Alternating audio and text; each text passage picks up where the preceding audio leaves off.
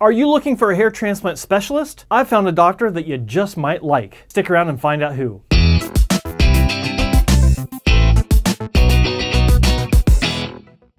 Hey everyone, welcome to the Hair Transplant channel. My name is Joe Tillman and you are watching the official YouTube channel for hairtransplantmentor.com. Right, if you've been doing any sort of research online over the past 6 months to maybe even a year, you might have seen this guy. Hi, my name is Barry. I've had a hair transplant with Dr. Manny. I know when I saw this, I was pretty surprised because I've not really seen anyone document their patient results quite like this. I'm not saying it's the first guy to ever do this, but it is the first time I've ever seen it, or at least that it's ever stood out to me because the result was also pretty damn good. And I'm talking about Dr. Manny Mittal of London, UK. Right, Dr. Manny. He's someone that I've known now for at least a year and a half, because that's when he first reached out and applied to become a hair transplant mentor doctor. And I'm pretty proud of that actually, because it just reinforces the fact that not just anyone can join. There is a process to this. I do put doctors through the ringer to make sure that they are worth your consideration. And even Dr. Mittal, he even said to me that looking at all the paperwork I sent to him of what the requirements were, he said it's like writing a thesis. So I thought that was actually pretty cool because it's just validation for what I do. A little bit about his backstory. He was going to go into aesthetic surgery other than hair transplant surgery, but he hurt his ankle really bad, and that actually put him back on the track towards hair transplant surgery, because you don't have to stand on your feet all day to perform a hair transplant. You can sit as a doctor, and I thought that was an interesting turn of events for his life. And he tells me that he's glad that that happened because he loves what he does now. He really does enjoy it, and he's often talking, you can even see on his Instagram where he's got some video, he's often talking about not just the science but the artistry that goes along with hair restoration surgery, which is absolutely correct. It is an art and a science. And one of the things that I really liked about his experience before he got his own practice was he'd worked at several different clinics throughout the UK, and what he told me was that he was inspired by the fact that so many different clinics do things so many different ways, that he was able to take little nuggets, little pieces of what different clinics do and apply it to his own practice. But the other thing is that he learned the difference between good technicians and bad technicians, and that really helped him to establish a training protocol for his technicians so that he has a team that he feels is trustworthy. So before we continue, I want to let you know that I'm doing things a bit differently this time with this video, where normally when I'm introducing a new doctor, I show all kinds of different results. This time I'm going to be focusing on one kind of result, that is male hairlines. And in future videos, I'll be making more videos about female hairlines, repair cases, and larger Norwood or higher Norwood cases as well. So without further ado, let's jump into male hairlines. So first up, we're looking at a 41-year-old male. He had 2,200 grafts in one session. This was FUE, and a 0.8 millimeter punch was used for the extractions. And what I like about this case is we have a nice conservative hairline, but with 2,200 grafts, that's actually a pretty decent amount for this small area. It's roughly 1,100 grafts per temple region. And I thought that was a great approach with this. The hairline's high enough to where we don't need temple point reconstruction, which is nice because it saves hair. It saves donor hair. But then the result that you're going to see, it makes complete sense why he went this route. I mean, it kind of speaks for itself right here. The naturalness is just undeniable. I think it's a fantastic result to start with.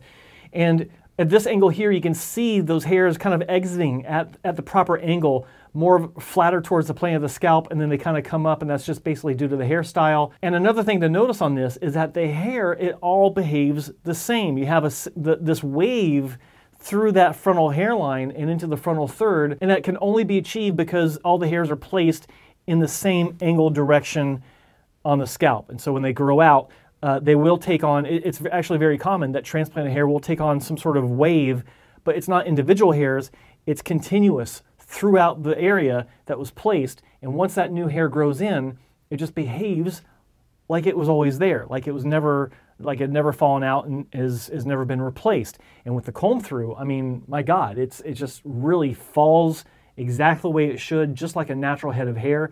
And I really don't think that I could start this video about Dr. Manny with a better result. I think this is just outstanding. And of course, we'll look at the donor area and we're combing through it. I mean, there's zero signs of surgery. great start to the video. Good job. Next up, we've got another case of 2,200 grafts via FUE, and I'm going to read Dr. Manny's notes on this one. This is a 18-month follow-up with an amazing patient result. The guy who has gone on to become a good friend, okay? He works on a nuclear power plant and has a radioactive personality. Anyway, we did 2,200 grafts for him, restoring frontal, those were his words.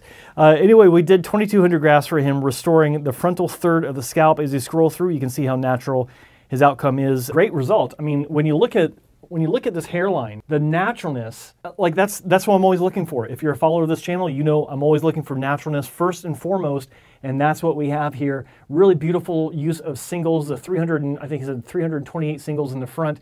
Really nice to accentuate the naturalness of this. There's a nice soft transition zone, which is difficult to do with dark hair and fair skin. The guy's got, you know, pretty fair skin, so that's another bonus on this is, you know, you're fighting the hair and skin contrast ratio as well as multi-hair graft. So when you can deal with both of those, that means it's natural, and that certainly is what we have here. And of course, the donor area, it's not a short haircut, but it's still really thick looking. Regardless, and just a great result overall. Okay, next up we got a 36-year-old patient who, according to Dr. Mittal's notes, wanted to help restore his hairline, but also to maintain the natural off-center hairline so that less people would know he had anything done. Prior to the procedure, we started him on finasteride to see if there would be an improvement to the hair and to mitigate any side effects. Total of 2,000 grafts were placed into the hairline. Note that the patient has a cowlick in the frontal or just off center from the hairline, which is typical of most cowlicks. And yeah, it's difficult to recreate these. Most clinics can't do it. They may say they can, but then they'll offer to destroy that cowlick by placing a blade into those hairs to kill them to build a new hairline. Like this is a different subject for a different video, but if your doctor offers to destroy your cowlick, get up and leave. Dr. Manny Mittal, apparently he can recreate the cowlick and thicken the cowlick as he's done in these photos here. Really nice density as well with the, was it 2,000? Yeah, with 2,000 grafts. And we're doing actually the comb through, the beginning comb through with damp hair, which can actually make it seem a bit thinner than it really would be if he was just walking around with dry hair. So this is a bold move. It's a nice move because you know, it's very high resolution, but then we get into the actual video of the comb through, looking good on that. The front has nice singles. It's a good shape also, and you can see where that cowlick is kind of off center, and it just adds more naturalness by maintaining that cowlick. And then we get back into the donor area, combing up through it. Absolutely zero indication of surgery, which is what you want for your hair transplant result. Well done. Okay, next up we got a 36-year-old male. He had 2,158 grafts. I like the before image here. We've got the mapping out of that recipient area. The hairline, it's not too aggressive because while it is fairly straight, it's not too low. And that means everything because you can still have some closed off temples with a slightly higher hairline, but once you start lowering everything, then that changes the dynamics of the graft count, the donor management, and the possibility of future surgeries. So I think this was the right approach. Let's just go ahead and look through this because what we have here, actually there's, okay, so first off, we got the day after, nice healing, you know, nothing remarkable about this. It's pretty unremarkable actually. But then I want you to look at the donor area after surgery. The spacing on these extraction points is quite big. There's a lot of space in between these extraction points, and being over 2,100 grafts, that's nice to see because that means there's zero chance that anyone will ever notice that surgery was done once everything's healed up. He'll probably be able to have a really nice short haircut given that the extraction points themselves will heal nicely with a small dot at most, but it's a spacing that prevents the appearance of any sort of donor thinning. That's the secret. That's the key. Let's continue. Yeah, so then the result is improving. You can see that the different stages of development, you have a few months going on, but then the big one that got me was, I think this is 10 months. I'll put it in the bottom of the screen. but spiking his hair, looking good, and then back in the office for the hair bret, to pull it back, you can see the density, you can see the naturalness, nice video showing the different angles here, and then of course going into the donor area, there's really nothing remarkable here to see except for the fact that there's nothing remarkable to see, which is what you want. So great job again. Next patient. Okay, next up, I don't have a lot of notes on this guy. He's 10 months post-op. He had 1,800 grafts.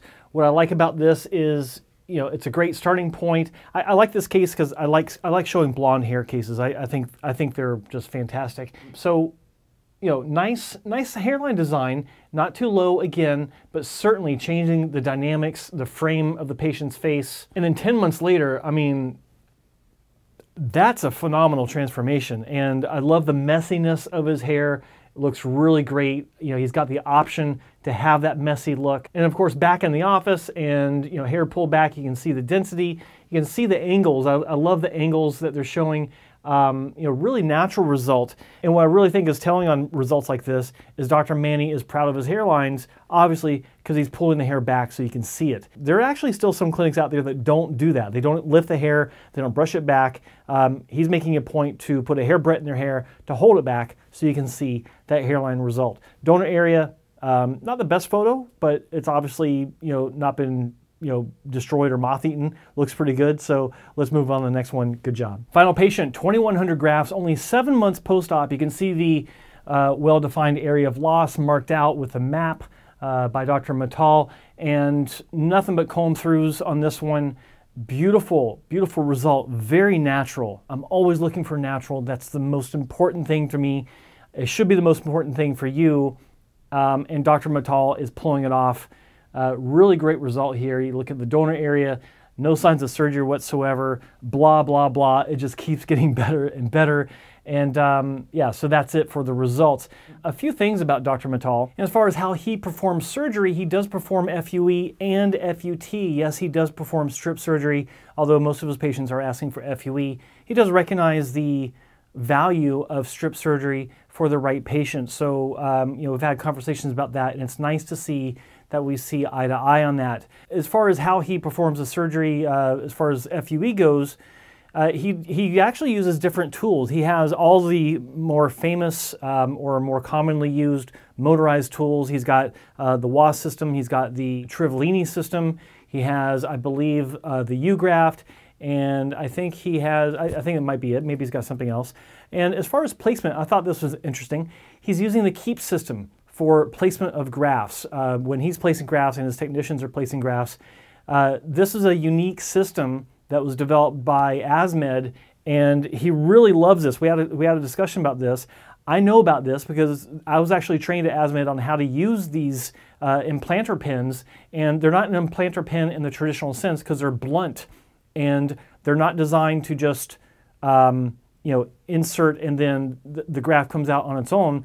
You can see Dr. Manny here. He's actually sliding the graft into the incision using the KEEP system as a conduit into the incision. Had some nice conversations with him about that. He is a doctor-only facility, meaning that there are no techs doing the surgery, if that's what's important to you.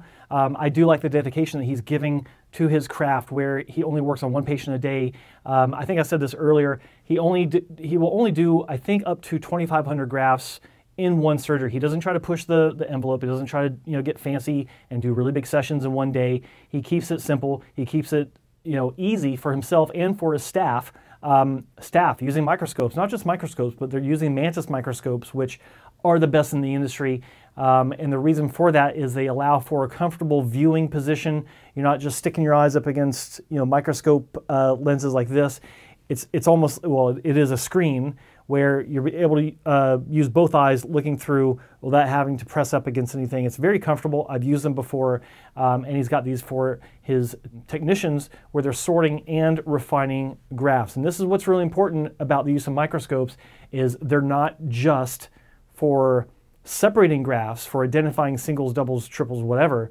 They're actually for creating grafts. So if you don't have enough singles for a proper hairline or, you know, whatever you're doing, you can make them, turning doubles into singles, triples into singles, depending on how they're oriented naturally when they're extracted. So that's really important. And the other thing, I think I mentioned this before, is he does really care about training his technicians the proper way. He was telling me that he really learned the differences between good and bad techs when he was working at different clinics. That was something that was really valuable for him as a doctor to learn and grow, what not to do and what to do to make his practice the best it can be. So Dr. Mittal, he is an IAHRS accepted member. He is now a Hair Transplant Mentor accepted member. And so I think he's worth considering in a country where there aren't a lot of good hair transplant surgeons. In fact, like I could make another video about this, there are very few good hair transplant surgeons in the UK. This is one of them. Go check him out. Tell him Joe sent you. And if you like this video, don't forget to click the like button and subscribe if you haven't subscribed already. Ring the bell for all notifications because I do have more videos and more doctors I'm going to be talking about real soon. So thanks for watching, and we'll see you in the next video. Peace. Bye-bye.